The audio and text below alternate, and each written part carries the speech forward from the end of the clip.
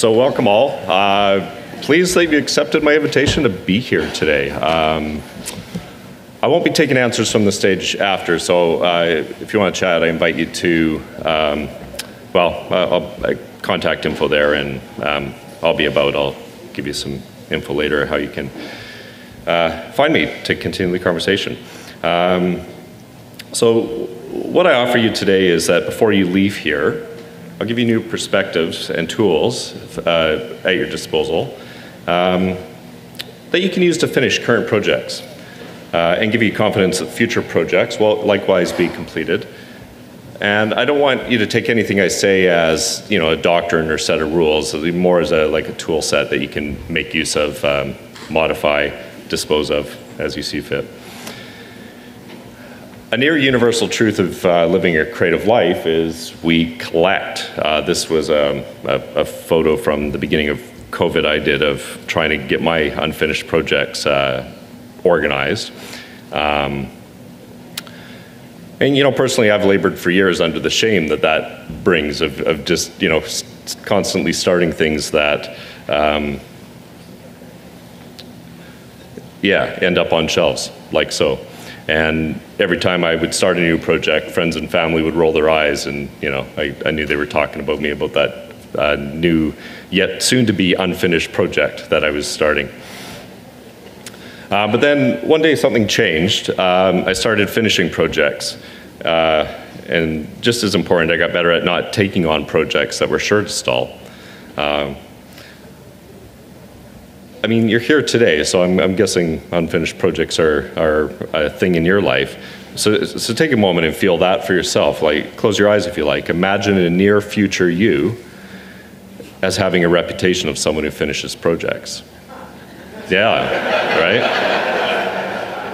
And when you do take on a project, you do so with the confidence that you'll complete it. All that weight from all those unfinished projects lifted from your shoulders. So how does that feel? So stick with me here. We'll go through some thoughts I have on this.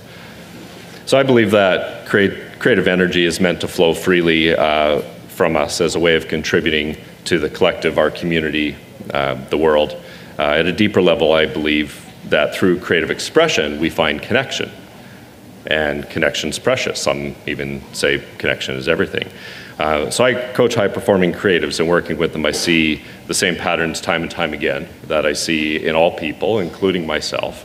I repeatedly observe that humans are awful at finishing what they start, and there's a common cycle to the creative process. So I find the hero's journey model by American writer Joseph Campbell to be a useful way to visualize this process. And here's a simplified sketch of the hero's journey. So at the top, we have a call to adventure. So this would be the project that lands in our lap, whether it's inspiration or a client coming to you or your boss giving you a project. However that comes to you, there's this call to take a journey. And a whole bunch of stuff happens along the way as you're working towards the end. But then in the middle, we get this abyss, this death, and this is the part in projects where everything kind of comes to a grinding halt, and it's hard to push through. So, and then from there, there's if we can push through that, make it through there, there's a transformation, and we can return. We are able to finish our project, thereby delivering it to society, and from that you get the benefits of, well, I'm sure there's, unlimited benefits, but for me it's a matter of that connection, that gift we're giving back. So about 10 years ago, I realized that I have a talent or gift, if you will, of assisting people struggling in this area up in the return, from that abyss upwards. I discovered this about myself through work I was doing producing Maker Faire events. I produced them around the world, which was initially about offering people the excuse to share their creations, Come in, show and tell others about the cool things they're doing, and here's some space to do it.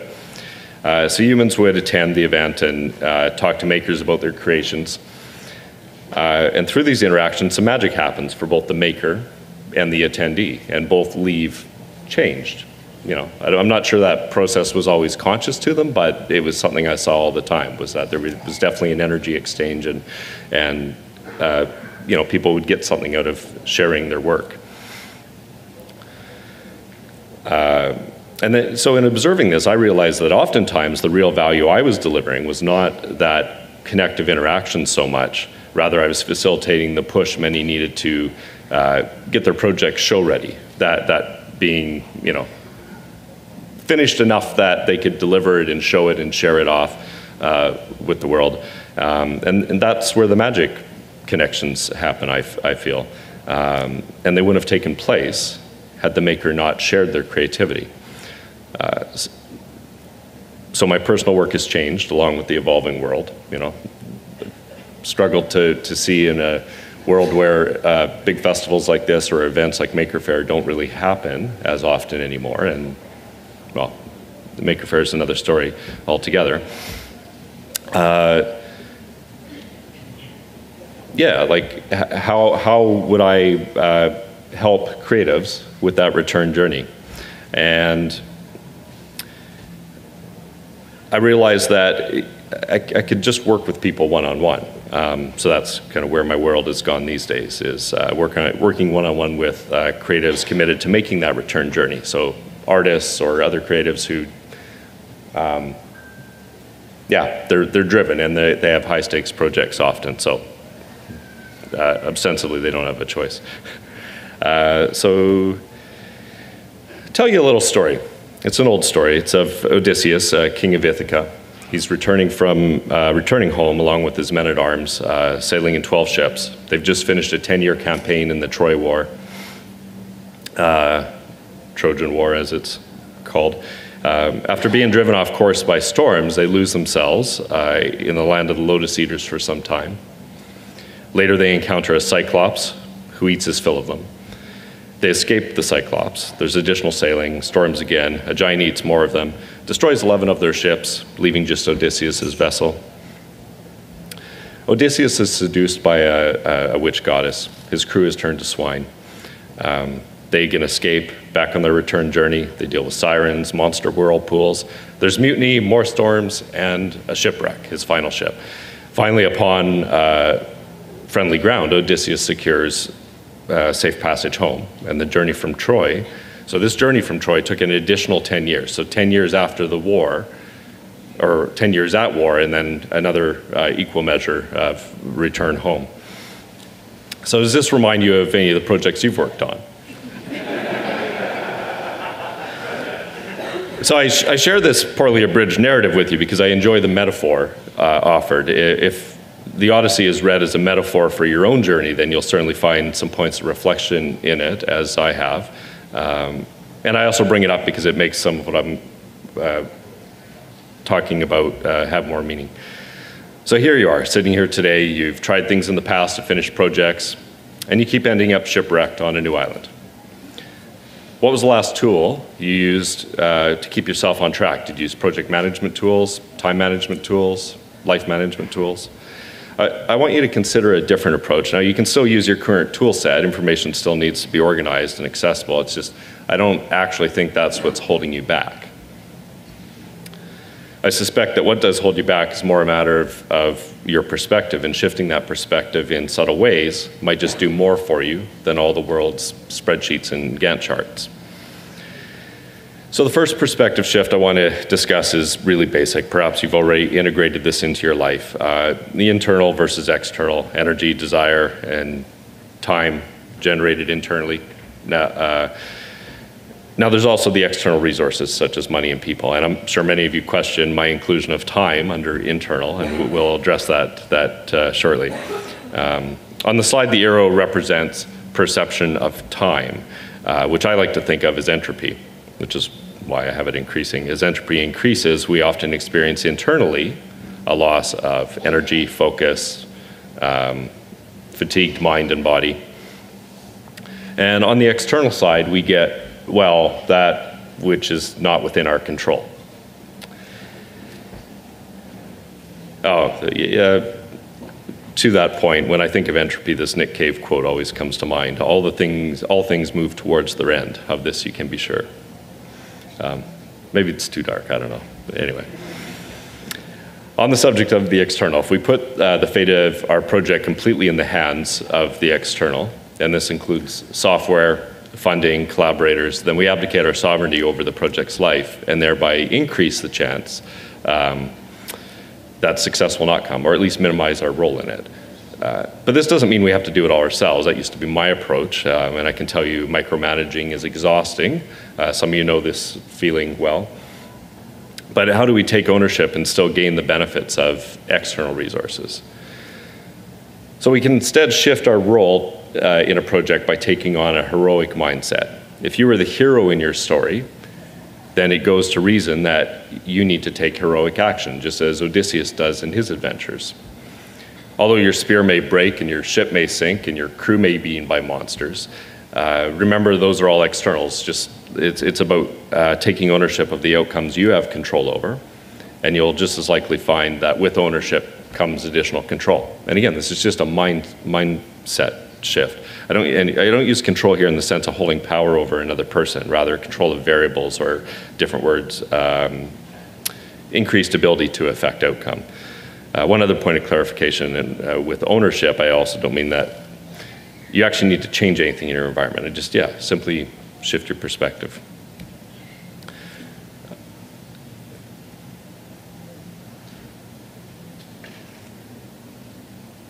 All right. So as a hero, the project and subsequent success are yours to deliver. You can lead teams, armies, or even henchmen to assist you in completing your project, but at the end of the day, it's your project, right? Even if you're working on just a small part of a larger project, no matter how small, that makes the totality of your project. So that's kind of the start of that shift. If you employ people or software to help you, just do so knowing that they can't be expected to finish it. They're there to unburden where possible. But they're the heroes in their own stories, and that's on them to find their heroic energy and finish their objectives. But if they should falter, you still have your part to complete. Without taking ownership of the outcome, you don't have the ability to change things. So by holding a heroic mindset, you may also find it easier to not be swayed by the opinion of others.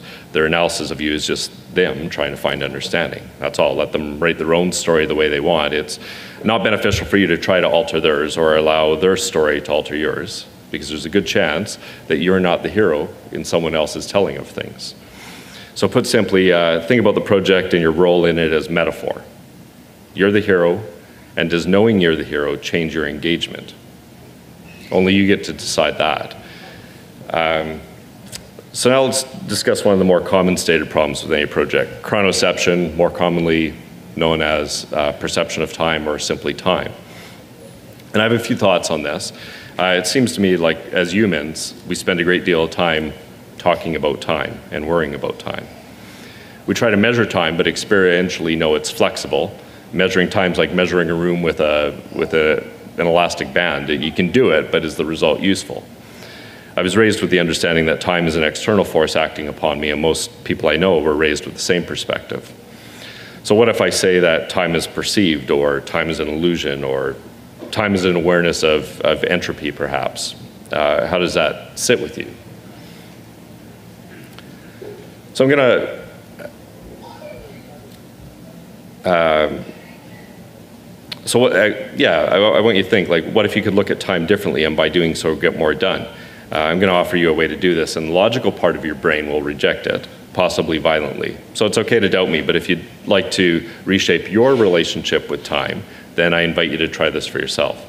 If time is perceived, then where does the perception of time come from? I'd say internally. You can look at a clock to externally position yourself, but the actual perception and experience of time is internal. Time as you know it comes from within you. If you can allow yourself to believe that statement true, then what implications follow? If you can allow yourself to believe, again, that time comes from within you, then you are the creator of time as you see it. Spaces where activities actually happen, not time. Remember, time is just a a shitty ruler and is more a retrospective measurement. But space is the here and now, the present. And it's possible to hold space where everything you need to get done gets done. I'm going to try to show you how. In a not one-on-one scenario, I'll see if I can articulate this well enough. I find this works best for task-based activities with diminishing results the more you need to interact with others, such as texting, email, social media, meetings, et cetera, et cetera. But that could just be me. You might be able to master this and use it in all parts of your life.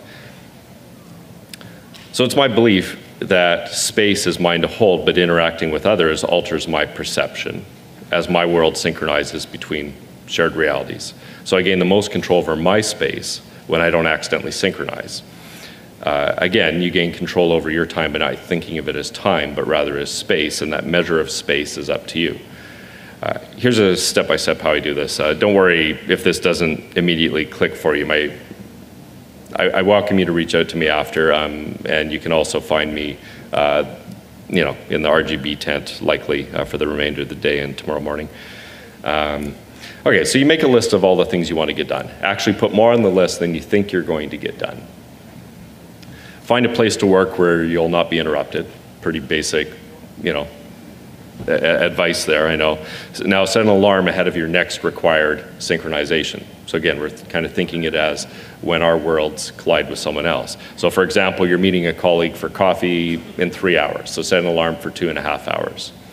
So you have no reason to look at the clock or otherwise synchronize with the outside world until that alarm rings. It takes discipline, but I do find thinking about the external interactions as synchronizing your space with others to be helpful, because it gives you a clearer picture of what you're trading away when you do allow yourself to become distracted. So think of your time not as time, but as space that you will fill with the things on your list you want to achieve. You set your intention to work through that list and not synchronize with others. And really that's it, okay? I know it's on the surface it sounds too simplistic, but if you do try this, I wager you're going to get through everything on your list, plus the stuff you didn't think you're going to get through. You're going to find yourself worried that you set your alarm wrong. And in a panic, you'll check your clock and realize you still have half hour, 45 minutes left. That's at least been my experience every time I do this, as it is for most people that have tried this. Now there is a catch, and you knew there would be a catch. For this to work, you actually have to take ownership of time. You have to fully accept that your perception of time comes from within you, and that you can create time to fill a space. Time is only a measure of that space in retrospect, and therefore not super useful. The space is created with your intent. In practice, this may not be as easy as it sounds, because it means you'll be giving up the ability to use possibly your favorite excuse, just as it is for many of us. You no longer get to say, I don't have enough time, or I will never find the time to get all that stuff done. These can't coexist with the idea that time comes from within you, and thereby you create time, or more accurately, you create space. You just drop those phrases from your life, and it won't be easy at first, but you'll quickly be made aware of how often you had externalized time as a way of excusing what you didn't do, or more often true, what you didn't want to do. You also start to notice just how often others use time as an excuse. So, is it science, psychology, or woo? For me, I personally don't care. I just find this process works. There's lots of rational reasons that you could say of how it fits with traditional time management or productivity advice. I'll leave that up to you. This is just my process of how I approach it. Give it a go, and if it works for you, then well, I'm happy. So here's another thought I want you to consider. See how it lands for you, how it feels in your body. Projects most often fail when there's a misalignment between your goals and your desires.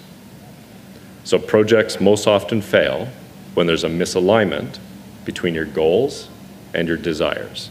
Spend long enough working on various projects and you'll realize goals are necessary. They're critical. a project with no goals is like sailing without destination, right? It's just aimless floating, but we spend energy doing so. But you know this, so I'm not going to talk about the importance of setting goals. Rather, let's discuss desires.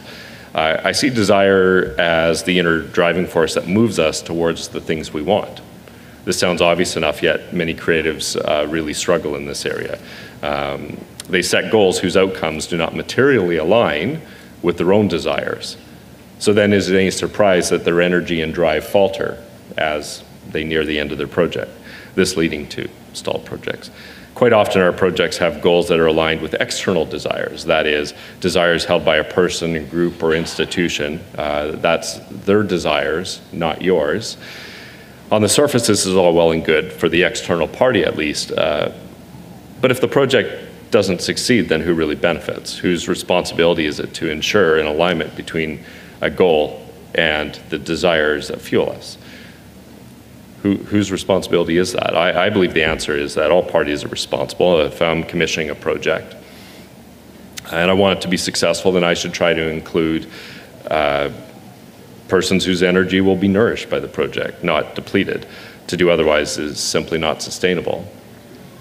But however, it's not realistic to expect that all projects will be led by someone who cares whether our desires align with their goals and their desires. So we have to work with, within the realm of reality here. And so with this in mind,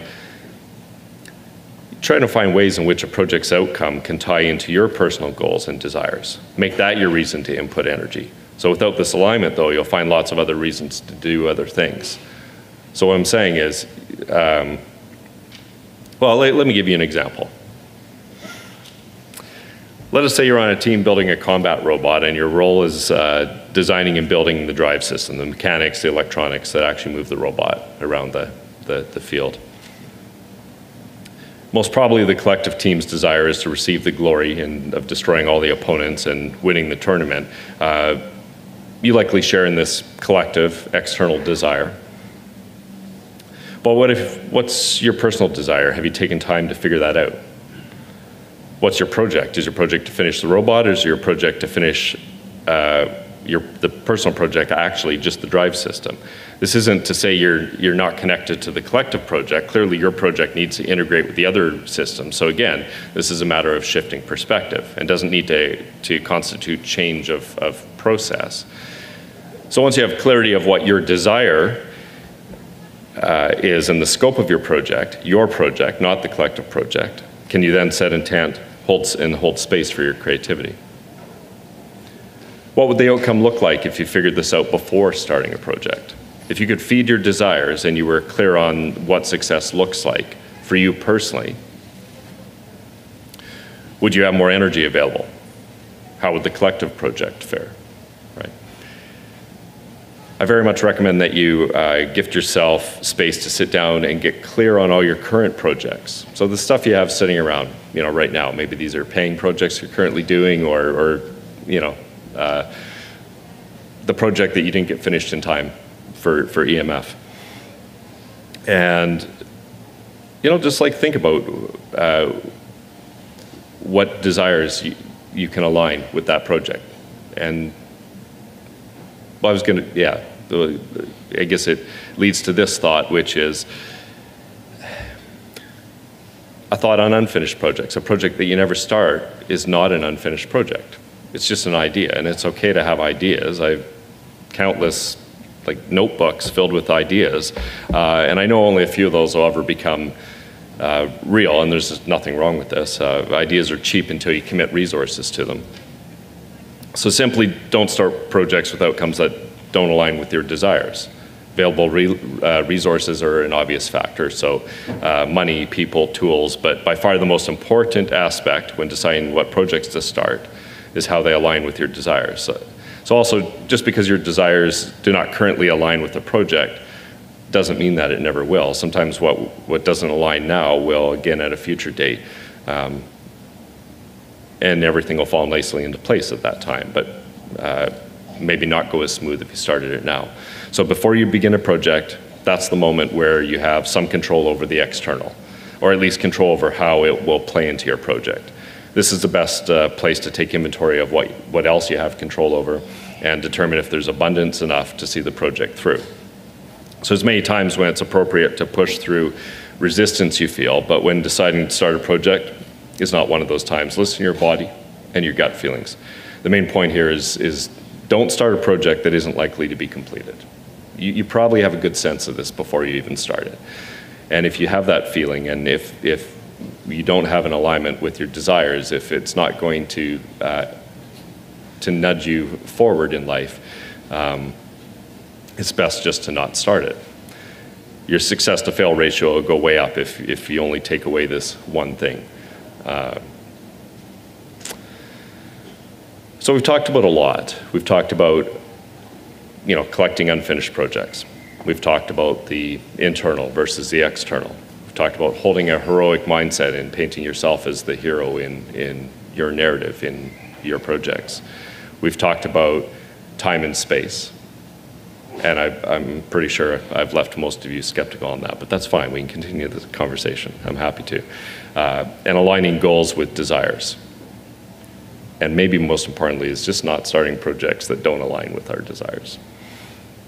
So you being here today has been an important first step towards finishing future projects, I believe. By being here, you're acknowledging there's a pattern in your life that you'd like to change, and that you're willing to commit effort to breaking this cycle. And this is no small thing.